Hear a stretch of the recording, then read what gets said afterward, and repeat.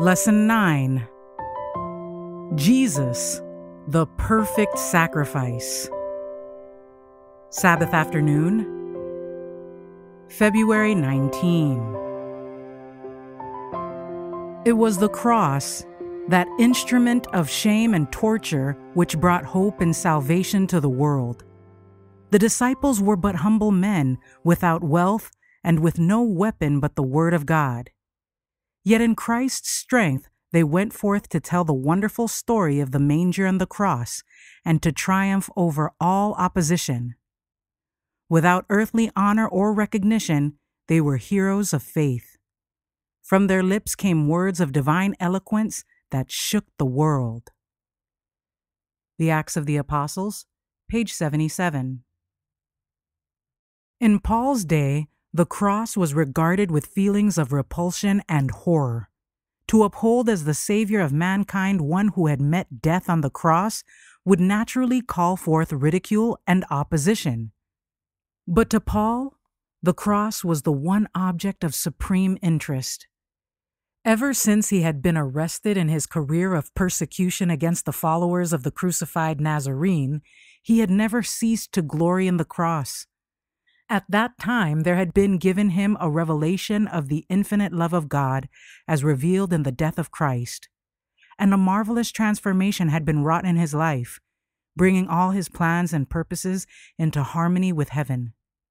From that hour, he had been a new man in Christ. He knew by personal experience that when a sinner once beholds the love of the Father, as seen in the sacrifice of his Son, and yields to the divine influence, a change of heart takes place, and henceforth Christ is all and in all. The Acts of the Apostles, page 245. The cross of Calvary appeals to us in power, affording a reason why we should love our Savior and why we should make him first and last and best in everything. We should take our fitting place in humble penitence at the foot of the cross. Here, as we see our Savior in agony, the Son of God dying, the just for the unjust, we may learn lessons of meekness and lowliness of mind. Behold him who with one word could summon legions of angels to his assistance, a subject of jest and merriment, of reveling and hatred. He gives himself a sacrifice for sin. When reviled, he threatens not. When falsely accused, he opens not his mouth.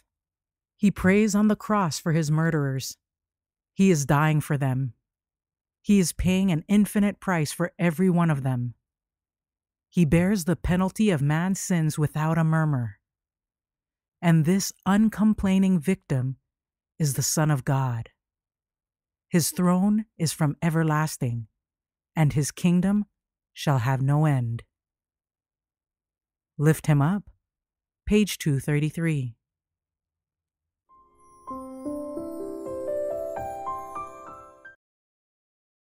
Sunday, February 20.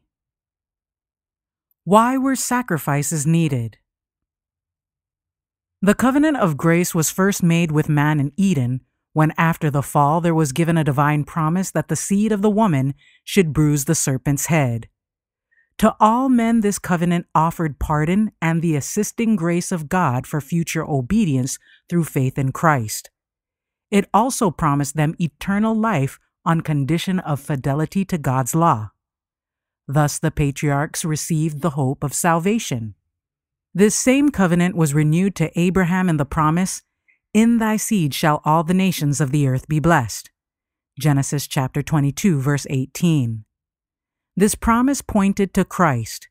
So Abraham understood it. See Galatians chapter 3, verses 8 and 16. And he trusted in Christ for the forgiveness of sins. It was this faith that was accounted unto him for righteousness. The covenant with Abraham also maintained the authority of God's law. Though this covenant was made with Adam and renewed to Abraham, it could not be ratified until the death of Christ. It had existed by the promise of God since the first intimation of redemption had been given. It had been accepted by faith. Yet when ratified by Christ, it is called a new covenant.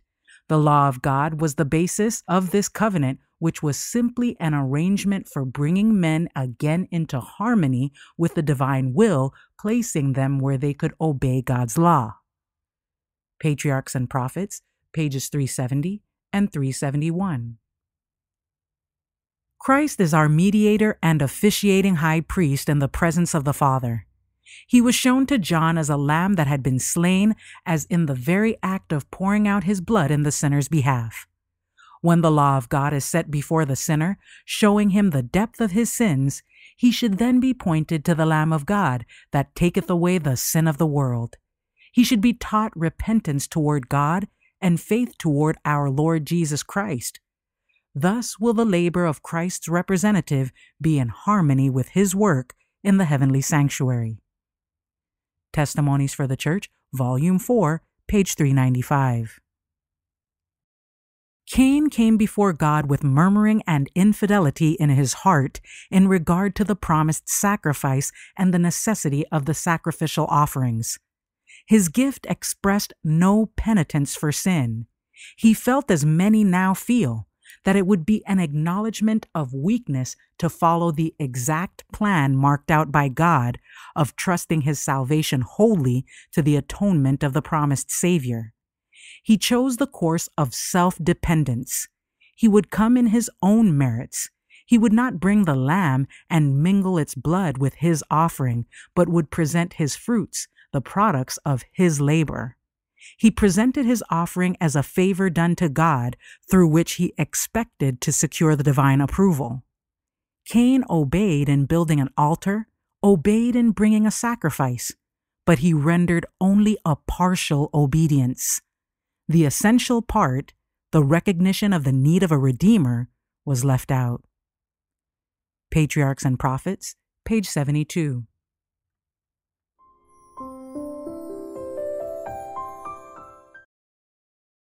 Monday, February 21.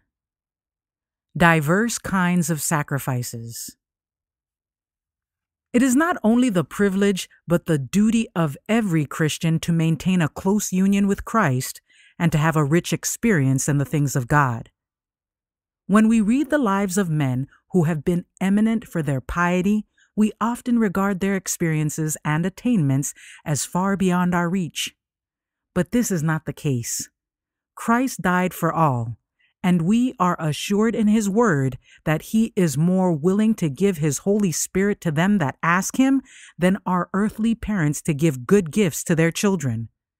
The prophets and apostles did not perfect Christian character by a miracle. They used the means which God has placed within their reach, and all who will put forth the same effort will secure the same results. In his letter to the church at Ephesus, Paul assures them of his earnest prayers for their spiritual prosperity. I bow my knees unto the Father of our Lord Jesus Christ, that he would grant you, according to the riches of his glory, to be strengthened with might by his Spirit in the inner man, that Christ may dwell in your hearts by faith, that ye, being rooted and grounded in love, may be able to comprehend with all saints what is the breadth and length and depth and height, and to know the love of Christ, which passeth knowledge, that ye might be filled with all the fullness of God.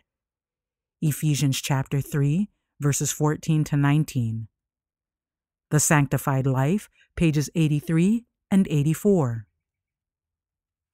Jesus was made in the likeness of men, and being found in fashion as a man, he humbled himself and became obedient unto death. He voluntarily assumed human nature. It was his own act and by his own consent. He clothed his divinity with humanity. He was all the while as God, but he did not appear as God. He veiled the demonstrations of deity which had commanded the homage and called forth the admiration of the universe of God. He was God while upon earth, but he divested himself of the form of God and in its stead took the form and fashion of a man. He walked the earth as a man. For our sakes he became poor, that we through his poverty might be made rich. He laid aside his glory and his majesty. He was God, but the glories of the form of God he for a while relinquished. Though he walked among men in poverty, scattering his blessings wherever he went, at his word legions of angels would surround their Redeemer and do him homage. But he walked the earth unrecognized, unconfessed, with but few exceptions by his creatures. The atmosphere was polluted with sin and curses in place of the anthem of praise. His lot was poverty and humiliation. As he passed to and fro upon his mission of mercy to relieve the sick, to lift up the depressed, scarce a solitary voice called him blessed, and the very greatest of the nation passed him by with disdain. Ellen G. White comments in the SDA Bible Commentary, Volume 5, pages 1126 and 1127.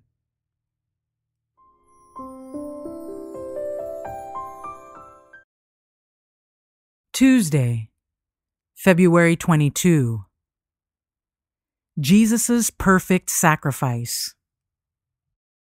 While God has desired to teach men that from his own love comes the gift which reconciles them to himself, the arch enemy of mankind has endeavored to represent God as one who delights in their destruction. Thus the sacrifices and ordinances designed of heaven to reveal divine love have been perverted.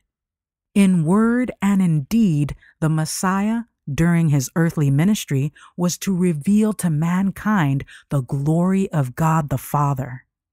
Every act of his life, every word spoken, every miracle wrought was to make known to fallen humanity the infinite love of God.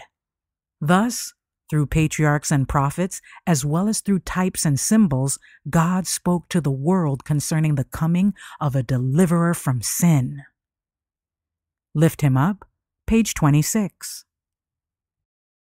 The foundation of our hope in Christ is the fact that we recognize ourselves as sinners in need of restoration and redemption.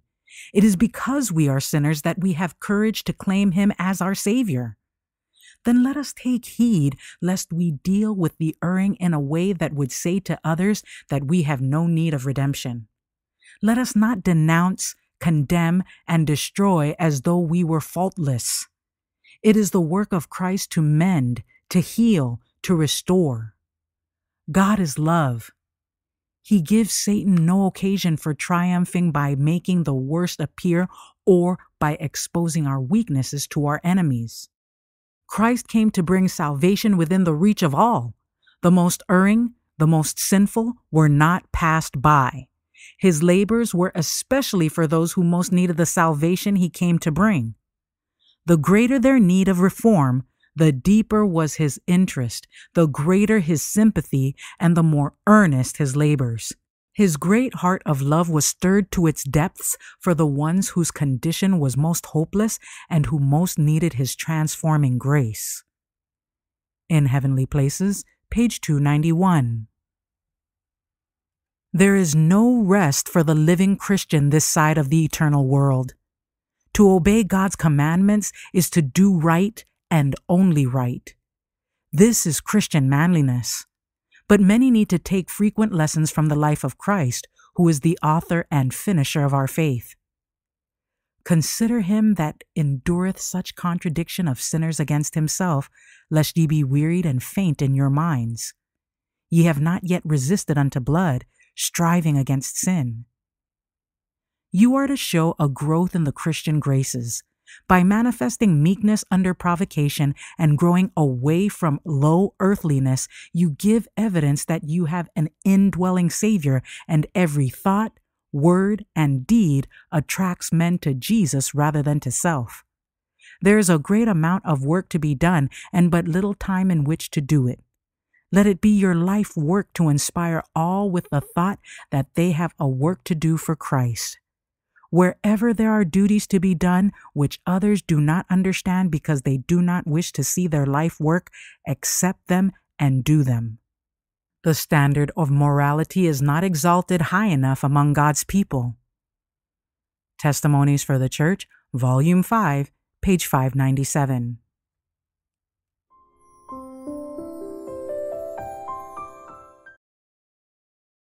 Wednesday, February 23. The Cross and the Cost of Forgiveness. Only once a year could the high priest enter into the most holy place after the most careful and solemn preparation. No mortal eye but that of the high priest could look upon the sacred grandeur of that apartment, because it was the especial dwelling place of God's visible glory. The high priest always entered it with trembling, while the people waited his return with solemn silence. Their earnest desires were to God for his blessing. Before the mercy seat, God conversed with the high priest. If he remained an unusual time in the most holy, the people were often terrified, fearing that because of their sins or some sin of the priest, the glory of the Lord had slain him. But when the sound of the tinkling of the bells upon his garments was heard, they were greatly relieved. He then came forth and blessed the people. The Story of Redemption, pages 155 and 156. The spotless Son of God hung upon the cross, his flesh lacerated with stripes. Those hands so often reached out in blessing, nailed to the wooden bars. Those feet, so tireless on ministries of love, spiked to the tree. That royal head pierced by the crown of thorns, those quivering lips shaped to the cry of woe. And all that he endured, the blood drops that flowed from his head, his hands, his feet, the agony that racked his frame, and the unutterable anguish that filled his soul at the hiding of his Father's face, speaks to each child of humanity, declaring, "It is for thee that the Son of God consents to bear this burden of guilt. For thee he spoils the domain of death and opens the gates of paradise. He who stilled the angry waves and walked the foam-capped billows, who made devils tremble and disease flee, who opened blind eyes and called forth the dead to life, offers himself upon the cross as a sacrifice, and this from love to thee. He, the sin-bearer, endures the wrath of divine justice, and for thy sake becomes sin itself." The Desire of Ages, pages 755 and 756. In this life, we can only begin to understand the wonderful theme of redemption. With our finite comprehension, we may consider most earnestly the shame and the glory, the life and the death, the justice and the mercy that meet in the cross. Yet with the utmost stretch of our mental powers, we fail to grasp its full significance. The length and the breadth, the depth and the height of redeeming love are but dimly comprehended. The plan of redemption will not be fully understood, even when the ransomed see as they are seen and know as they are known. But through the eternal ages, new truth will continually unfold to the wondering and delighted mind.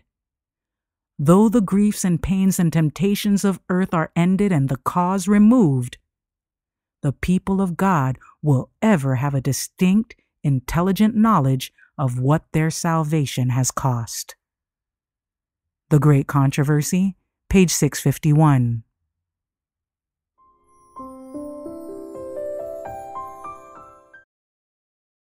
Thursday, February 24. Judgment and the Character of God. Christ humbled himself to stand at the head of humanity, to meet the temptations and endure the trials that humanity must meet and endure. He must know what humanity has to meet from the fallen foe, that he might know how to succor those who are tempted. And Christ has been made our judge. The Father is not the judge. The angels are not. He who took humanity upon himself and in this world lived a perfect life is to judge us. He only can be our judge. Will you remember this, brethren? Will you remember it, ministers? Will you remember it, fathers and mothers? Christ took humanity that he might be our judge. No one of you has been appointed to be a judge of others. It is all that you can do to discipline yourselves. In the name of Christ, I entreat you to heed the injunction that he gives you never to place yourselves on the judgment seat. From day to day, this message has been sounded in my ears. Come down from the judgment seat. Come down in humility. Testimonies for the Church, Volume 9, pages 185 and 186. Herein is love, not that we loved God, but that he loved us, and sent his Son to be the propitiation for our sins. Here is language that expresses his mind toward a corrupt and idolatrous people. How shall I give thee up, Ephraim? How shall I deliver thee, Israel? Mine heart is turned within me. My repentings are kindled together. Must he give up the people for whom such a provision has been made, even his only begotten Son, the express image of himself? God permits his Son to be delivered up for our offenses. He himself assumes toward the sin-bearer the character of a judge, divesting himself of the endearing qualities of a father. Herein his love commends itself in the most marvelous manner to the rebellious race.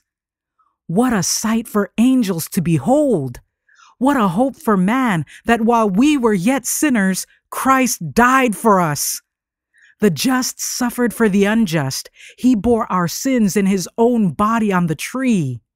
He that spared not his own Son, but delivered him up for us all, how shall he not with him also freely give us all things? Testimonies to Ministers and Gospel Workers, pages 245 and 246. We need to have higher and more distinct views of the character of Christ. We are not to think of God only as a judge and to forget him as a loving Father. Nothing can do our souls greater harm than this, for our whole spiritual life is molded from our conceptions of God's character. We have lessons to learn of Jesus' love. Be therefore followers of God as dear children, and walk in love as Christ also hath loved us, and hath given himself for us an offering and a sacrifice to God for a sweet-smelling savor. Ephesians chapter 5, verses 1 and 2. This is the height of the love we are required to reach, and the texture of this love is not tainted with selfishness. Our High Calling, page 176.